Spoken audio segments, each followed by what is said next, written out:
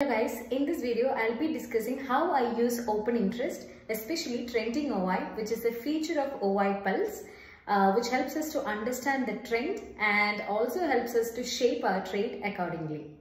So guys, we all know that the technical indicators that we use is a kind of lagging one which comes only after the price action. But open interest is something, a leading one, and that is why I give more importance to open interest in my trade setup. So how I prioritize my trade setup in such a way that first I give importance to data, that is open interest, then price action, and then I give importance to technical indicators, that is to enter and to exit. So I use technical indicators to enter and exit after understanding the trend and direction in the market.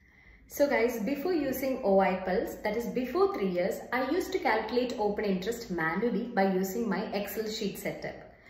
That is, how I did that was like, first I select 5 out of the money call strike price and 5 in the money call strike price. Then I'll select 5 out of the money put strike price and 5 in the money put strike price. Then I will calculate this 10 call strike prices together, that is to get sigma call strike price. Then I'll calculate this 10 put strike prices also together. Then after that, I will take the difference between this sigma call strike price and sigma put strike price. Then if I get this difference above 25 lakhs, then I will decide to which side I need to go. That is, if it is positive 25 lakhs, the difference is positive 25 lakhs, then I'll go for call side, I'll go for long. And if it is negative 25 lakhs, then I'll go for short. That is, I'll buy puts. So this was how I was doing before using OI Pulse, and I did this in every 45 minutes. But now after using this OI Pulse, from that I can get the details, I can get the difference in every 3-minute time frame. So after every 3 minutes, I can get the trend, I can understand the trend of the market, I can understand the change. So that helps me a lot in my trading. And guys, one more thing I want to clarify is that it is not any kind of promotion. I just want to talk to you about how I use open interest, and for that I am using OI Pulse. So with this I am explaining. There are a lot of other tools also which are used by many other people. It is your choice to select which tool you want to use. So for me to explain about open interest, I am showing this OI Pulse. So this is not any kind of promotion. Now let's watch the video. Okay guys, so in this video I'll be discussing how OI Pulse is helping me to do scalping. So here if you see, I made a profit of 3,34,000 and it's Friday today, 19th of May. Okay, and you can see this is the trade that I have taken today. So now you can see I have traded on both sides, that is on the put side here, and then not at this consolidation, and then there was a trade during this up move. So I was able to capture both this down move as well as this up move. So I will show you that here is a profit of 1,12,000 which is on the PE trade, and here another PE trade where I made a profit of 32,000, and here comes another one with a profit of 22,000, and then comes the call trade with a profit of 87,000. Okay. And then another PE trade with a profit of 1 lakh. So we have traded both call and put, but traded calls less because it was towards the end of the market hours, but puts I did really well. So mostly I take morning trades and I could capture this much, even though I couldn't do well in call side. But then here you can see I made a profit of around 87,000 and then I made a loss of 22,000. This is something when we have to keep in mind, that when we lose something, you should lose less, and when you gain something, you have to gain maximum possible. Okay, now let's look into the OI Pulse. I'm just logging in it. So what I do here is I always look at something I got very fascinated, that is trending OI. So what is trending OI? I'll tell you. You can see here there is a change in call open interest and change in put open interest. So you can get the call open interest here and put open interest here. This will be taken with these strike prices. Okay. So you can see here all the strike prices are used. Earlier, before OI Pulse, what I used to do is I manually take the open interest of each of these and I add everything on the call side and put side, and then I will take the difference. Okay. So here what they have done is, this is the addition of all these strike prices of these call open interest, and this is the sum of all put open interest in these strike prices. You can see here the strike prices. Okay.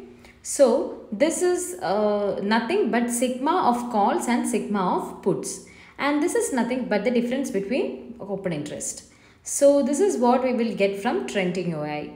So how this is going to help you, that's I'm going to discuss. This is actually help you to know the direction where the open interest is created.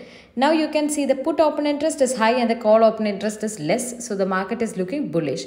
Whenever put open interest is high and call open interest is low, you will get a sentiment here that is bullish. You can see here it is bullish. And that doesn't mean that I can take a trade in the upside. I want some more confirmation. So for that, I will look for some 30 to 35 lakh difference between these two. That is when I get a clear conviction. Okay. I also do one thing, that when I am scalping, I keep changing this strike prices. From at the money, I take 4 strike prices, downside and upside. Okay. So here you can see this is the default setting. So I will take it once again. Okay, you can see here. I don't want this much because towards this, that is 43,200, 43,400, 44,600, 44,700. All these may be used to hedge by big sellers. Okay. So this may not reflect you the actual movement. So I will look for some strike prices like these. These are the one I normally look at. Sometimes I reduce even further also, and then I will look at difference. So this is how I do it, and depending on situation I change the strike prices, which is completely based on my setup and my convenience. Okay. So if you look in the morning, from the morning here, see guys, it started with 22,18,000, which means the calls are high and puts are low.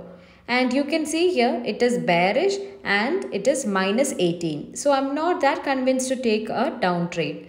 But in the morning I have taken a put trade, but that is because of this previous day price action and all, and that is previous day price action, world market data, etc. I always take opening trade but not based on this. So after some time it become 20. Now it becomes 35. So this is the moment at 9:40. I got whatever I want. I have got convinced that it is going to give down move. Because of this difference that I am looking at, I need at least 30 lakhs difference when I take the difference between call and put. So minus 35 means it is negative, and if it is positive for 35, then it means puts are higher and calls will be lower. So this will be positive, and then I will go for bullish. So minus 35 and then 46 and 71 and 86. One thing you can notice here is that it is keeping on increasing. Right, from 18, 20, 35, 46, 71, 86, 94. So what it is? And you can see here day low break, day low break, day low break, day low break and day low break. So it keep on increasing the open interest. So what we need to do is, till all these moves, what I do normally is, that is, once this candle broke VWAP, super trend and everything, so from here onwards my view is bearish, which is also confirmed by the open interest data, and I'm getting around 35 lakh difference which I need. Okay, so from here onwards at any candle low break, okay, see here at this candle low break I will enter into put trade, but here there won't be any trade because there is a support here. But at this moment, when this level is broken, I will enter into this trade and this trade, because this low is breaking. Since the data is negative, I won't be trying any Cambrilla support trade here, because you can see there is a super trend VWAP crossover, that too happening with good volume. So this is a crossover which is happening at the time with good volume. So I won't be trying any Camarilla support trade here, and once this low is broken, I will again go for a put trade, and then there is a small bounce. So whenever this low is breaking, I will keep entering into the put trade. So this is what exactly I do.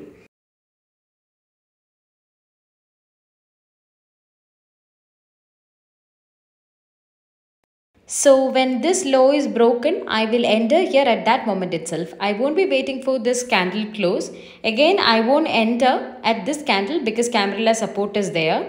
And then here I will enter once it is broken. So this is what I normally do. So now when you see this engulfing candle, we may wait for some time because it can take a reversal. And as per my strategy, even now also, if you see the data is negative at 10:30, see the time is 10:30. Okay, it is still negative. You can see it is 1 crore. We just need 35 or 40 lakh difference, but here we have 1 crore negative. So what I do is I will try to take a retracement trade here as it is coming close to super trend and the Camarilla pivot level. So I have taken a put trade here. This is a retracement trade because the data here is supporting me. It is very good negative and it is increasing consistently. You can see it is increasing 20, 35, 46, 71, 86. It keep on increasing, means put open interest is coming down and call open interest is going higher and higher, which is a very good sign to go on the downside. So what I did, I took a retracement trade here. Again, first time I entered super trend. Second time when it came to VWAP at this time also, that is 11:18. You can see the time 11:15. Okay, still I have a difference of more than 1 crore. I don't want to hesitate, though the direction is slightly changing. Overall sentiment is bearish and you can see here 1 crore plus negative. So I have taken a put trade here again. But when it comes to VWAP for the second time, I won't take any trade. Okay. So I have taken this put trade, taken this trade, this also, all based on this open interest data and my indicators. So that is what these put trade profits. Okay. This is one put trade, this is another one, this is another put trade, and this one is also a put trade. Now comes to the call trade. So when I enter a call trade, I won't think about the call trade when the prices is below this VWAP. The moment this level is broken, then only I think about the call trade.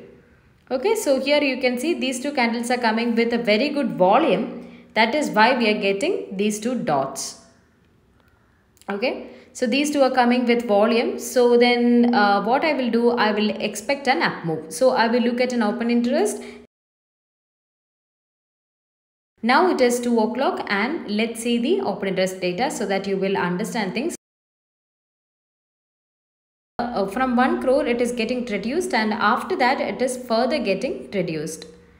So here we have seen in the morning it keep increasing from 1 crore 17 it changed to 1 crore 11, further reduced to 89, then to 76, then 72, then 63, then 58. So this is indicating the trend is now changing. Now 51, 43, 39, 26, you can see very clearly that the trend is changing and finally coming to positive. See from here onwards, I can clearly see the direction of change. The direction of change is bullish. So when I talk about the difference, I need to get it somewhere here. So at least at this level, I can start entering at the call side. From 230 onwards, you can see from 1 crore 20 lakhs to when it comes to 50 lakhs. Already a difference of 70 lakhs is created. And what I need actually, I need a difference of 30 lakhs. That means the call open interest is getting reduced. So you can see here from 2 crore, it is 1 crore 60 and here 91 lakh become more than 1 crore. So you can see here consistently the direction of change is going up, going up, going up and going up. And from here it is breaking day high, day high, day high. Okay. Whenever the candle high is broken, and here that is whenever the red high is broken, then I will enter or I will enter at the support level. So this is the support level where I will enter. Or once this breakout is given, so this is where the confirmation is given. So here I keep entering on the call trade. So this is the trade I have taken. Here I didn't have much confirmation, or I don't enter here. So this is the trade I have taken. Since it is a small trade, I made a profit of around 87,000. So before that, I have taken a small stop loss also on the call side. So this is what I have done, and I hope you guys have understood that. And I will keep talking about this in the coming sessions also. So you can see here how it was in the morning. And it was consistently going up in favor of puts, but in the afternoon, it was again changing. So based on this change, we should be going. But we have to take the trade either when we get a breakout, breakdown, or support resistance level. So here, this has been made a high here. So any candle which is making a high, I will be entering, and this is the trade that I will be taking by keeping this level as the target. Okay. So that is how I trade, and here also you can see it opened in the morning, and from 200 EMA it broke down.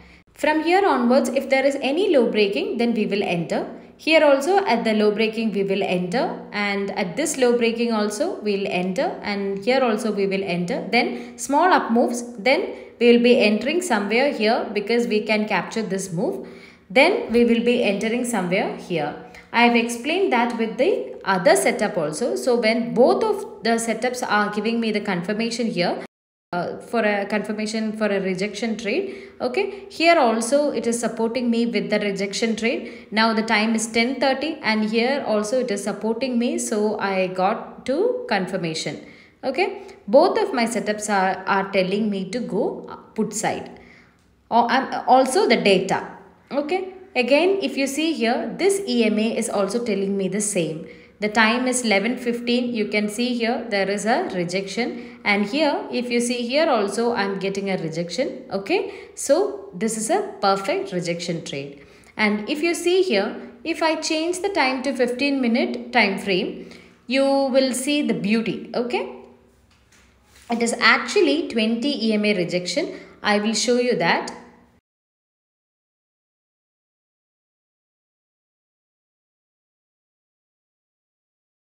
Yeah, this bounce, this 11:15, right? This is actually 20 EMA rejection. So I am getting confirmation from 15-minute time frame also, and in my 3-minute time frame also I am getting confirmation. So I will be taking this trade provided that the data is also asking me to take that bearish trade. So guys, keep in mind one more thing, that when you are taking a strike prices, these are far out of the money strike prices. This is like out of the money strike prices. This is not going to help you much, because these are the positions which might have been created by the sellers for buying, by buying it for a hedge and to get a margin benefit. So you need to understand that when you are taking the trade or when you are using this. So other than this, I look at OI analysis. Then I will look at future OI analysis to understand whether it is short covering or long unwinding. And here towards the end we are getting short covering, so that we are able to capture this move. So once the day's high is broken, we will be short covering. So you can see very clearly that the short covering have started. So that's it guys. Thank you so much for watching. See you in the next video.